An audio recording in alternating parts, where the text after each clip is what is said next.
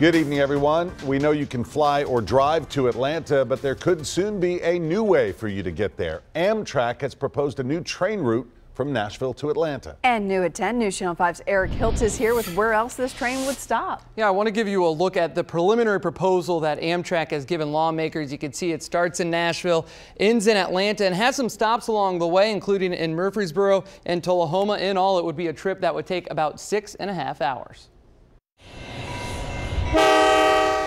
As the Music City star rumbled into Riverfront Station, this is the first train in the afternoon that leaves. Donald Pickard waited to board. Don't have to commute, no commuter headaches, and reduce my carbon footprint. Right now, the Star is the only passenger train in the mid-state, but soon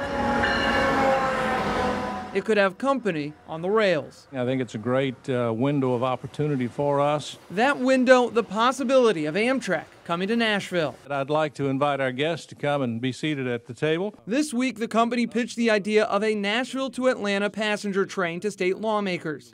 It's really a great privilege to be here.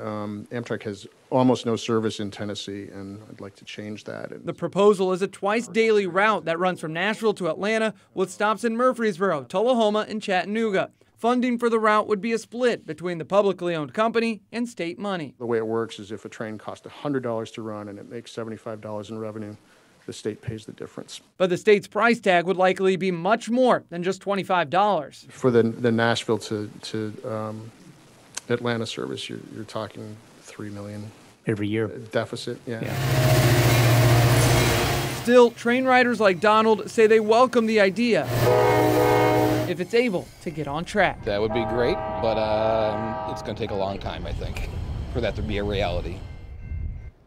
Now, Amtrak says this could be another possible route down the line, one that goes from Nashville to Memphis and vice versa. Now, lawmakers say this is all very preliminary, but at least one representative plans to file a bill asking for a study of the feasibility and the full cost of bringing Amtrak services to Nashville. Back to you. All right.